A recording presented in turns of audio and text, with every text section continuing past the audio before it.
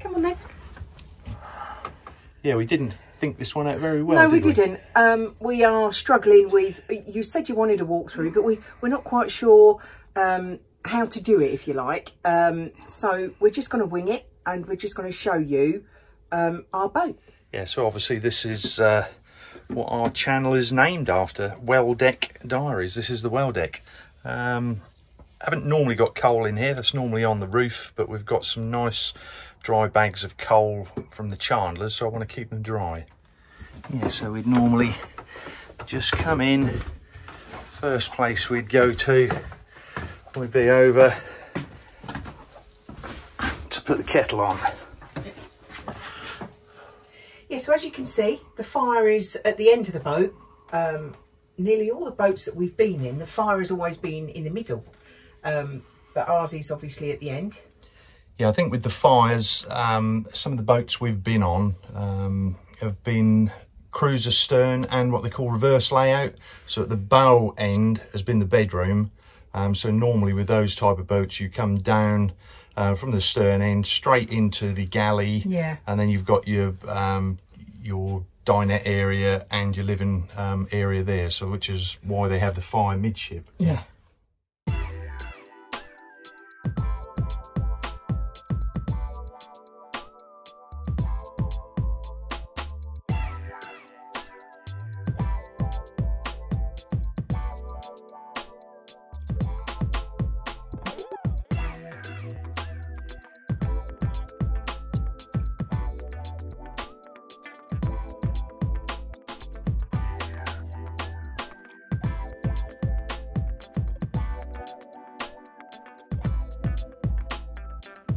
And this is the dinette, the hub of the boat. This is where we sit for most of the time. And the dogs have the armchairs. But this is wonderful. It turns into a double bed if you have guests. This actual seat here reverses round and becomes a seat as well. So that's like, it's a double whammy. It's brilliant. And I'll show you.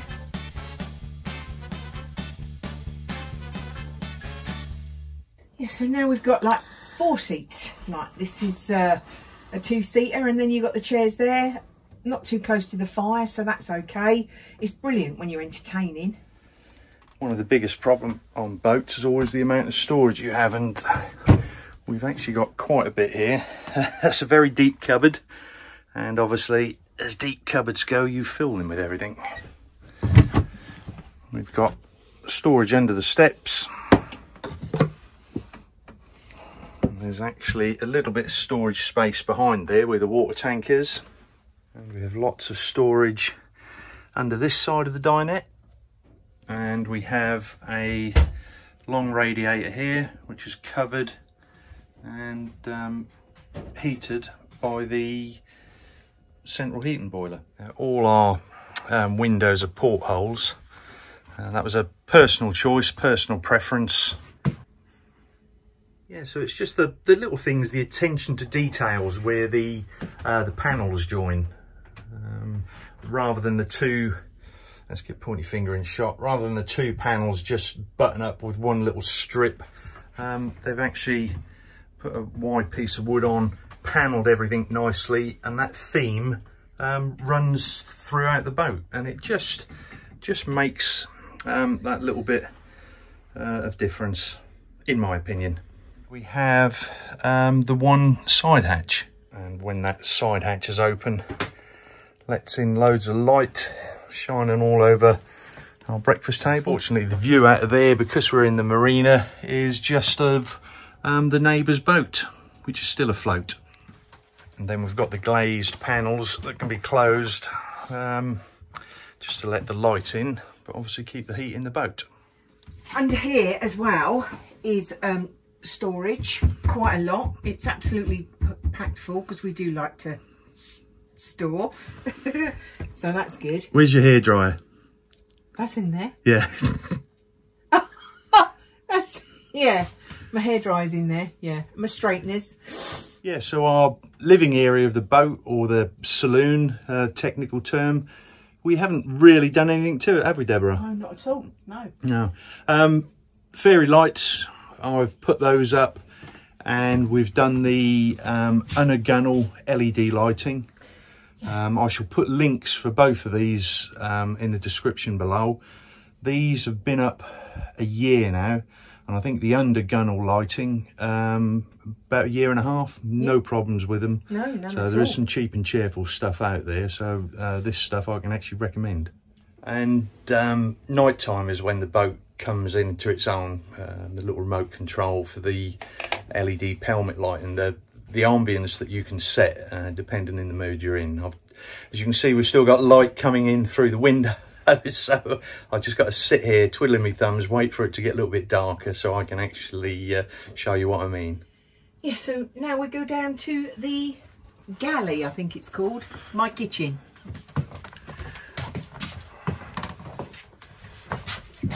Rather cute. And this is the cupboard. Under the sink storage, you've got your bits and pieces, your cleaning stuff, tins and tea towels, more bottles of alcohol. You've got this little cupboard here, which is brilliant, with more alcohol.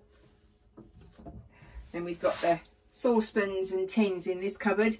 The reason we keep tins in this cupboard is it's good ballast. And then this cupboard has got all of the gravies and bits and pieces and some medicines that we take on a regular basis.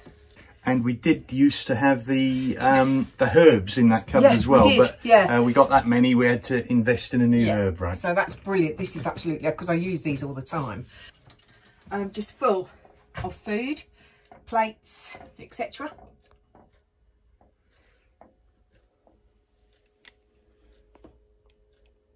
And then obviously you've got your gas cooker and hob. We've got the electric, because we're in the marina at the minute, we're using the electric kettle, but normally we'd use the kettle on the gas. And then this is the fridge that now fits actually. It's so much bigger, it's brilliant.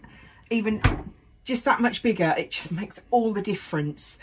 No pun intended there. Yeah, and we've actually got like an insert that fits in here, so that makes it all like this. And I'm doing very well for not doing a lot of talking in this video, which will please some of you. And here we've got like a walk-in bathroom, which is brilliant, or is it called a walk-through? A walk-through bathroom. No passageways in here to bang your shoulders on.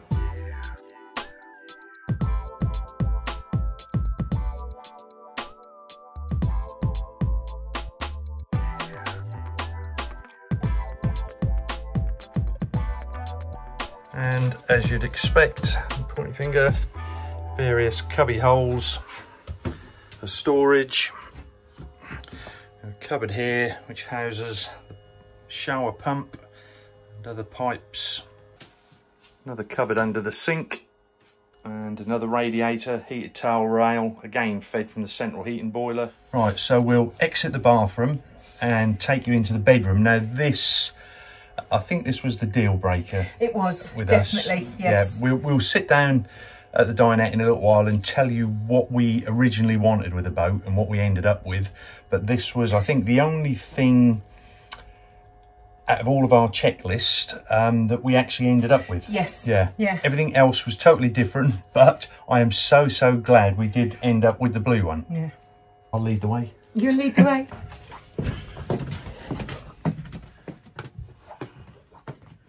So we've got a cross bed, wardrobe space, underbed space. It's just this bedroom did seal the deal. Yeah, so as Deb was saying, one of the things we wanted was a cross bed. Now, before we got the boat, the last 10 years prior to that, we'd had touring caravans, and we slowly upgraded each caravan until we got one which the layout was very similar to this. So you had a pull-out cross bed, so we could both get out either side of the bed should we need to get up in the middle of the night. One wasn't always pinned against the wall. And wardrobe space, like Deb said, I'm going to show you in both wardrobes, but we've got shelving all the way down this side. We have hanger space all the way in there, more shelving under there, cupboards by the side of the bed, and again this side, got shelving all the way down for all my various bits and pieces. Loads of hanger space there. That actually goes right to the back there.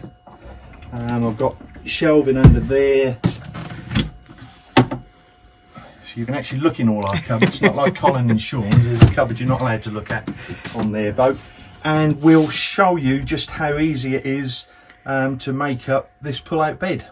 Right, we do this every day and it's easy. Now I'm filming it, it's obviously going to go wrong. So what we've got a split mattress. So this part of the bed is a mattress on, and we've got another section of mattress there.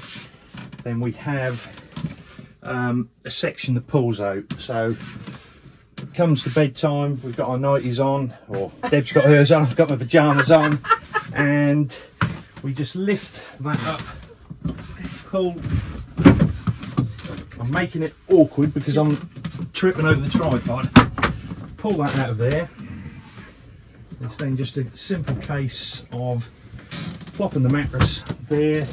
We pull the sheet down, which has been tucked up. Pillows go there.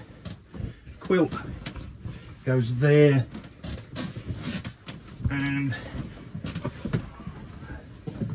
we're in bed. And reverse order. It's just as easy when we put it all back. We have a little method that we do.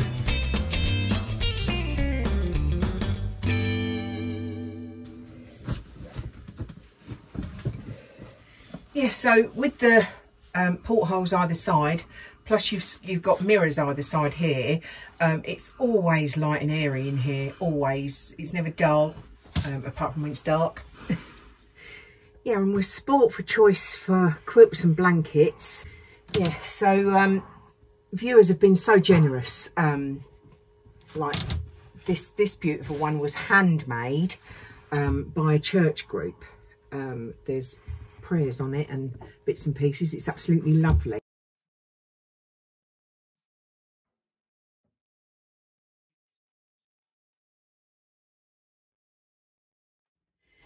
And this is another one that's been handmade. Absolutely beautiful. It's two-sided, so you can have it either way, but absolutely out of this world.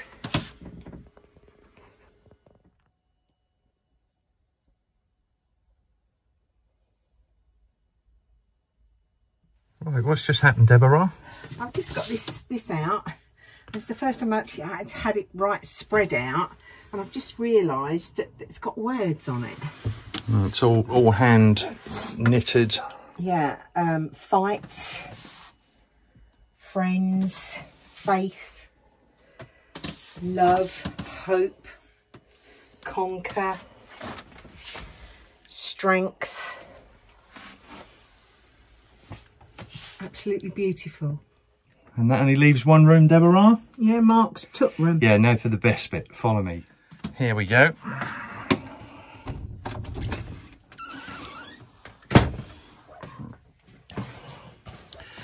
Now this is what me and Deborah has referred to as my man cave, and I think we'd be absolutely lost without it.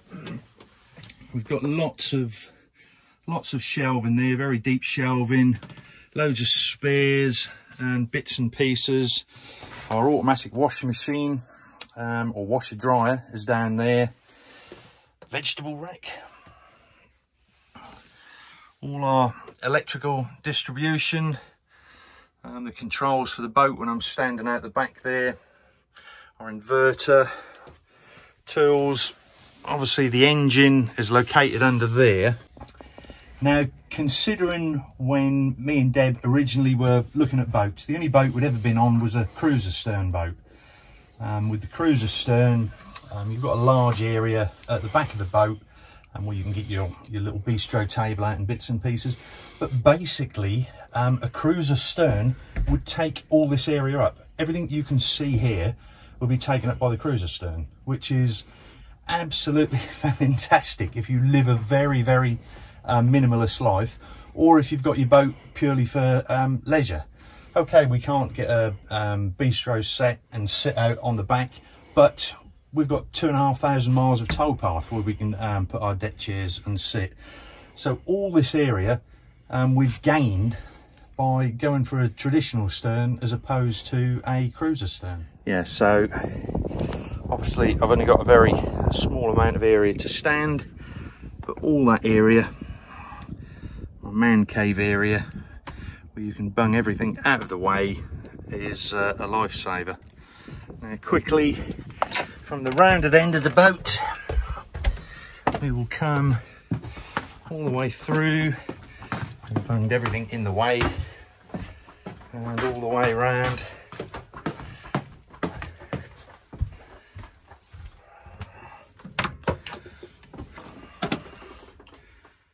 And as the sun goes down and it gets dark, you've got sort of any shade from the warm whites through to the reds, the blues, the greens, and no end of different colours in between. Yeah, so as promised, don't forget, I will put the links for all our mood lighting in the description below.